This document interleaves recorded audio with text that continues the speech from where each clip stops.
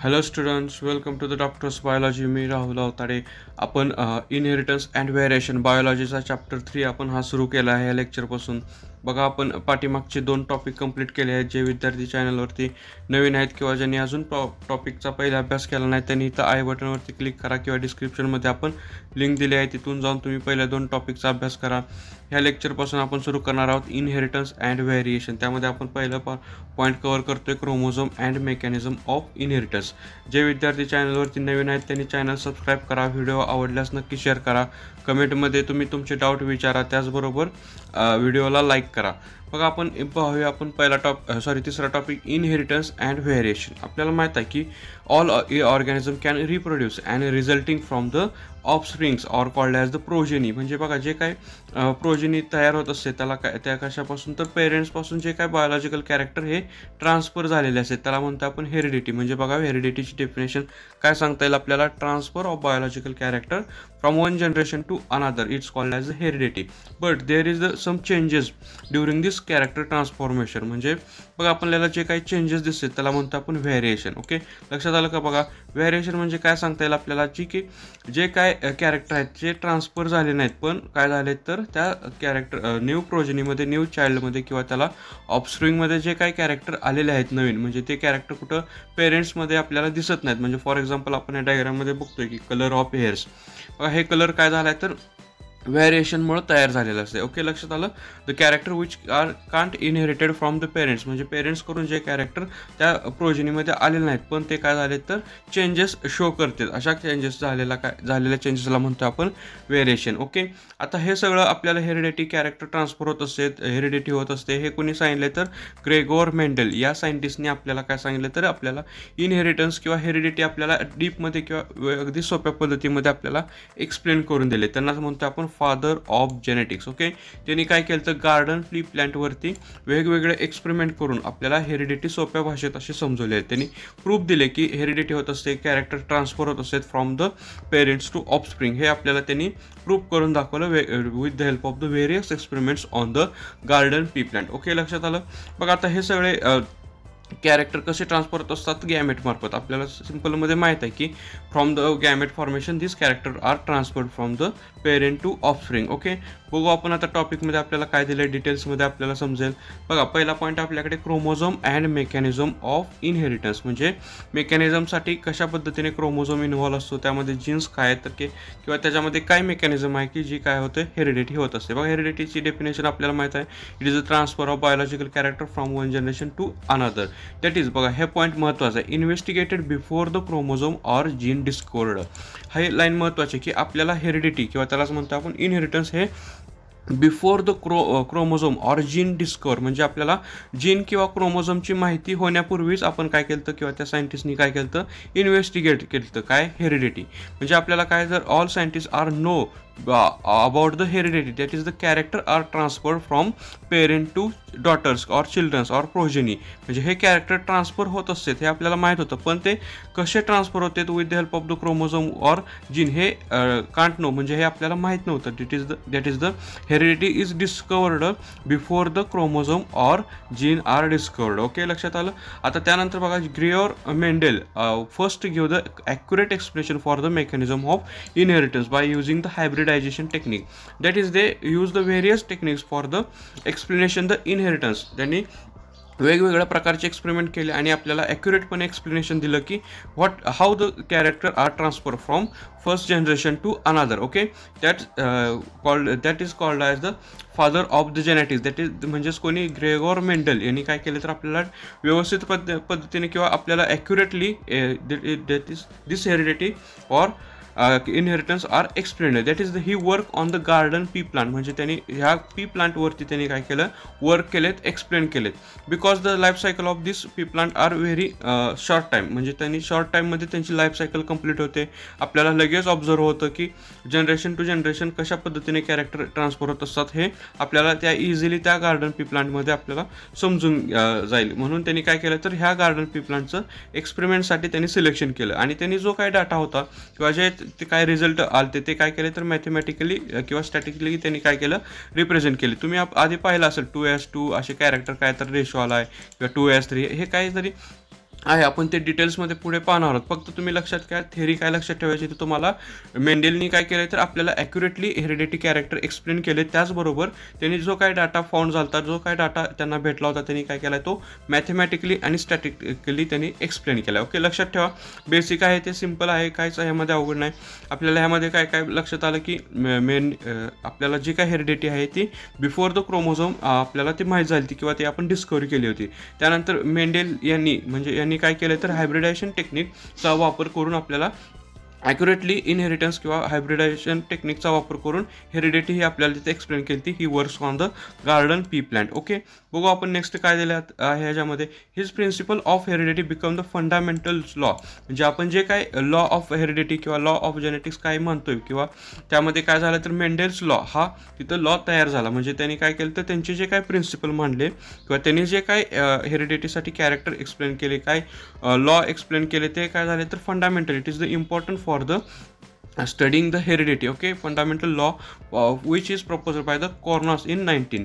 यांनी काय केलं तर हे कॅरेक्टर त्यांनी प्रपोज केले आणि त्याच्यापासून ते आपल्याला जेनेटिक्समध्ये स्टडीसाठी किंवा ते फंडामेंटल लॉ म्हणून ते पब्लिश झाले. बघा, ही visualise that treat R not inherited physically but something present inside the gamete sale. आता आपल्याला माहीत आहे की हेरिडिटी हे काय झाले तर before the chromosome or gene R discovered. म्हणजे काय झालं तर हेरिडिटी होत असते हे आपल्याला जीन किंवा क्रोमोझोमच्या अभ्यासाच्या आधी काय झालं तर डिस्कवर झालं.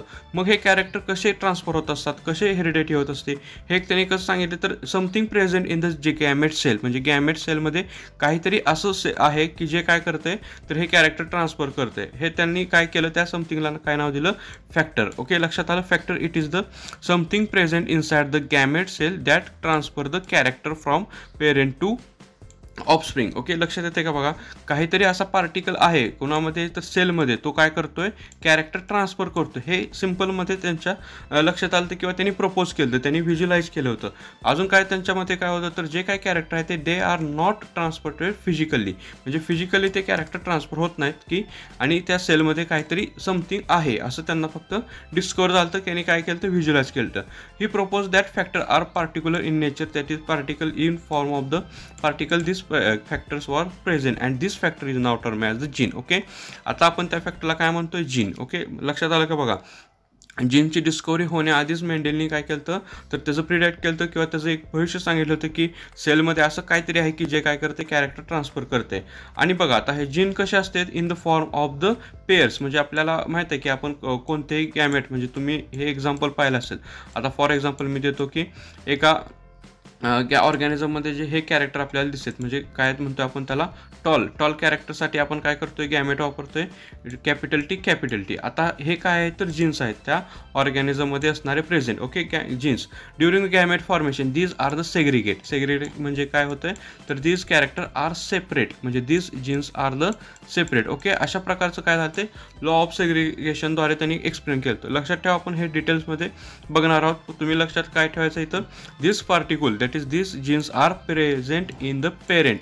म्हणजे प्रेझेंट कसे आहेत तर पेअर्समध्ये प्रेझेंट आहेत, कुणामध्ये, पेरेंटमध्ये. ओके, लक्षात येते, पेरेंट्समध्ये हे कॅरेक्टर कसे आहेत, पेअर्समध्ये असतात. पण गॅमेटमध्ये काय झाले, these R become separate, that is segregate. Okay, गॅमेटमध्ये हे कॅरेक्टर काय झाले, सेग्रिगेट झाले, म्हणजेच काय झाले, सेपरेट झाले. ओके, लॉ ऑफ सेग्रिगेशन आहे. आपण जेनेटिक टर्मिनॉलॉजीमध्ये आपण ह्याचा अभ्यास करणार आहोत, हे फक्त लक्षात ठेवा. ओके, हे कोणी सांगितलं, मेंडेलनी. ओके, बघा, नेक्स्ट बघू आपण ह्याच्यामध्ये काय झालं. His experiment wear carefully planned. म्हणजे आता जे काय मेंडेलचे लॉ होते किंवा त्यांनी जे काय एक्सपेरिमेंट केले ते का सक्सेस झाले, reasons for the Mendel success, या पॉईंटमध्ये आपण ते कव्हर करू. आता मेंडेलनी एवढं जे काय रिसर्च केले होते ते काय सक्सेसफुल झाले, त्यांच्यामध्ये काय रिझन होते हे आपण बघू. His experiment wear carefully planned and involved large sample. Okay, theoretical आहे, तुम्ही ते लगेच समजून जाल काय आहे तर that is very careful planned. म्हणजे त्यांनी काय केलं तर अगदी व्यवस्थितरित्या त्यांनी प्लॅन केले होते आणि त्याच्यामध्ये काय केले तर भरपूर असे एक्सपेरिमेंट केले, लार्ज सॅम्पल त्यांनी कलेक्ट केले, जेणेकरून काय होणार आहे, आपण ते इझिली आपल्या लक्षात येईल यासाठी काय केले त्यांनी, लार्ज एक्सपेरिमेंट करून बघितले. त्याचबरोबर काय केलं, careful recorded number of plants of each type of the expressed his result as a ratio. त्यांनी जे काय रिझल्ट फॉर्म झाले वेगवेगळ्या प्रकारच्या प्लॅन्टवरती त्यांनी रिसर्च करून पाहिले, त्याचबरोबर त्यांचे कॅरेक्टर प्रत्येक प्लॅन्टमधले जे काय इम्पॉर्टंट असे कॅरेक्टर आहेत ते काय होणार आहेत, इझिली ऑब्झर्व होणार आहे, आपण इझिली त्याचं अंडरस्टँडिंग करू शकणार आहे अशा कॅरेक्टरवर त्यांनी रिसर्च केला. त्याबरोबर त्यांनी रिपोर्ट केला carefully recorded number of plants and that is type of the expressed is the result. आपण रेशोमध्ये त्यांचं काय आहे तर एक्झाम्पल आहे, पण आपल्याला त्यांनी काय केलेत मांडलेत किंवा त्यांनी पब्लिश केलेत. बघा, in the P plant constructing character can be easily recognised, म्हणजे पी प्लॅन्टमधले जे काही कॅरेक्टर आहेत ते इझिली ऑब्झर्व होणार आहेत किंवा आपल्याला काय म्हणतो ते इझिली आपण ते इनहेरिट होत असताना, हेरिडिटी होत असताना आपण ते ऑब्झर्व करू शकतो असे कॅरेक्टर त्यांनी मांडले होते. त्यामुळे पण ते काय झाले तर मेंडेलचे लॉ हे सक्सेसफुल झालेत. बघा, 7 different character in P plant wear control by the single factor इच, म्हणजे प्रत्येक कॅरेक्टर, आता 7 कॅरेक्टर आपल्याला बघायचे आहेत पी प्लॅन्टमध्ये असणारे 7 कॅरेक्टर. पूर्ण जेनेटिक्समध्ये हे कॅरेक्टर आपल्याला ऑब्झर्व करतो. इथं 9वी पासून पूर्ण तुम्ही डॉक्टर होईपर्यंत हे कॅरेक्टर तुम्हाला लक्षात ठेवायचे आहेत किंवा हेरिडिटीचा अभ्यास करताना, जेनेटिक्सचा अभ्यास करताना हे 7 कॅरेक्टर आपल्याला भरपूर ठिकाणी उपयोगी येणार आहेत. लक्षात ठेवा, 7 different character in P plant wear control by the single factor इच, म्हणजे 7 कॅरेक्टर आहेत आपल्याकडे प्लॅन्टमध्ये, त्या गार्डन पी प्लॅन्टमध्ये, आणि प्रत्येक कॅरेक्टर कंट्रोल करायला एक सेपरेट असा जीन आहे. हे त्यांनी तिथं प्रूफ केलं आणि काय केलं तर हे कॅरेक्टर पण त्यांनी काय केले मांडलेत. बघा, factor located on the chromosome. आता काय झालं तर आपल्याला माहीत झालं की तो फॅक्टर म्हणजे कोण आहे तर जीन आहे. त्या जीनलाच काय म्हणलं होतं, फॅक्टर म्हणलं होतं.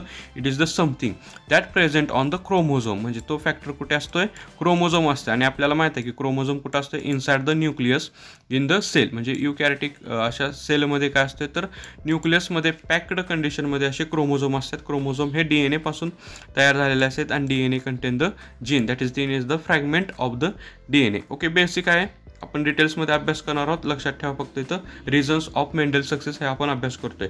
बघा, आणि हे कॅरेक्टर म्हणजे हे जीन्स किंवा हे DNA कसे ट्रान्सफर होते जनरेशन टू जनरेशन. बघा, सिंपल लक्षात आलं का, ही एक समजा एक नॉर्मल सेल आहे, त्यापासून गॅमेटोजेनेसिस आपण शिकतोय. आता हे समजा की एक ह्यापासून गॅमेट तयार होणार, त्यावेळेस काय होणार आहे, इट इज द सेग्रिगेट. म्हणजे समजा एक कॅरेक्टर आपण इथे दिलं आहे टॉलचा, आपण मगाशी बघितल्याप्रमाणे ह्या सेलमध्ये काय आहे तर टॉल हे कॅरेक्टर आहे, आपण कॅपिटल टीने डिनोट करतोय. आता हे किती असणार आहे ह्यांचा नंबर सेलचा, ही समजा डिप्लॉइड सेल आहे 46, त्याचा नॉर्मल नंबर असणार आहे. ते जेव्हा सेग्रिगेट झाले त्यावेळेस काय झालं, कॅपिटल टी असे सेपरेट झाले आणि त्यांचा नंबर काय झाला, सेल कशी झाली, हेप्लॉइड झाली आणि त्यांच्यापासून क्रोमोझोम नंबर डिक्रीज झाला. अशा प्रकारे गॅमेट फॉर्म होतेच आणि गॅमेट फॉर्म होत असताना दीज आर सेग्रिगेट अशा पद्धतीने आपण त्याचा अभ्यास केला. बघा, त्याचबरोबर मेंडेलने अजून काय केलं तर कन्सेप्ट ऑफ डॉमिनन्स अँड रेसेसिव्हनेस हे पण त्यांनी कॅरेक्टर सांगितले. आता डॉमिनंट रेसेसिव्ह हे पण आपल्याला बघायचं आहे पुढे टॉपिकमध्ये. पहिलं लक्षात ठेवा की आपण जे काय कॅपिटल लेटर वापरतो हे डॉमिनंटसाठी असतं आणि स्मॉल लेटर हे रेसेसिव्हसाठी असतं. हे तुम्ही लक्षात ठेवा, आपण ते पुढे बघू डिटेलमध्ये. डॉमिनंट म्हणजे काय तर is the suppress the or other character, म्हणजे हे काय करत असते, स्वतःचे कॅरेक्टर एक्सप्रेस करत असतोय आणि दुसऱ्या कॅरेक्टरला सप्रेस करत असते, त्याचं कॅरेक्टर तो डाऊन करत असते. आणि it is represent it's character at both condition, that is homozygous or heterozygous. Okay, लक्षात ठेवा, आपण डिटेल्समध्ये पाहणारच आहोत पुढे. डॉमिनंट आणि रेसेसिव्हनेसचा पण काय केला आहे तर त्यांनी उल्लेख केला किंवा त्यांनी पण आपल्याला ते एक्सप्रेस केले. बघू आपण आपल्याला आता 7 कॅरेक्टर म्हणजे जे काय मेंडेलनी मांडलेले पी प्लॅनमधले 7 कॅरेक्टर काय आहे ते आपल्याला बघायचं आहे. बघा, पुस्तकामध्ये दिलेले डायग्राम आपल्याला 7 कॅरेक्टरसाठी आपण ते डिटेल्समध्ये बघूया. बघा 7 pairs of the constructing visible character in P plant. ह्यामध्ये काय काय बघायचं आपल्याला पी प्लॅन्टमध्ये, म्हणजे त्याला काय म्हणतो पिसिया स्टेमम हे त्याचं नाव आहे, सायंटिफिक नेम म्हणतो आपण त्याला. P प्लॅन्टचे treats. बघा, त्यांनी कोणत्या कोणत्या पार्टचा सहभाग केला, ह्यामध्ये सीड्स आहेत, त्याचबरोबर पॉड आहेत, फ्लॉवर लोकेशन आणि हाईट. हे कॅरेक्टर त्यांनी काय केले तर कन्सिडर केले for the study of heredity. Okay, लक्षात ठेवा.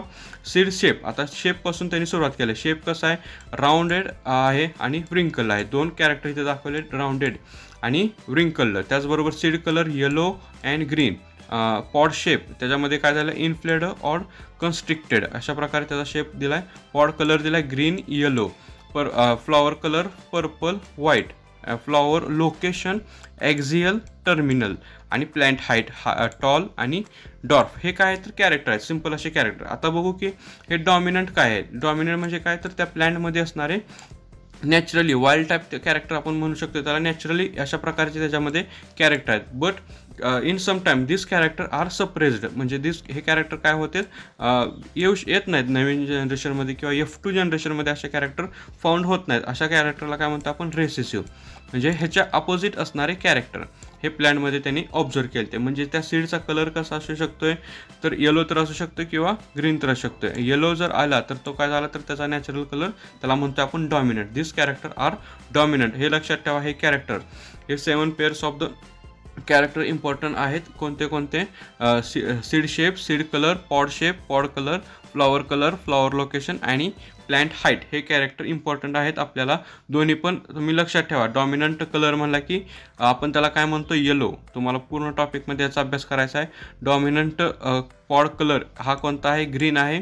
आणि रेसेसिव्ह पॉड कलर कोणता आहे? येलो आहे. हे तुम्ही कॅरेक्टर नोट डाऊन करा, लक्षात ठेवायचे. तर आपल्याला हे पूर्ण टॉपिकमध्ये आपल्याला याचा अभ्यास करायचा आहे. Dominant character and recessive character.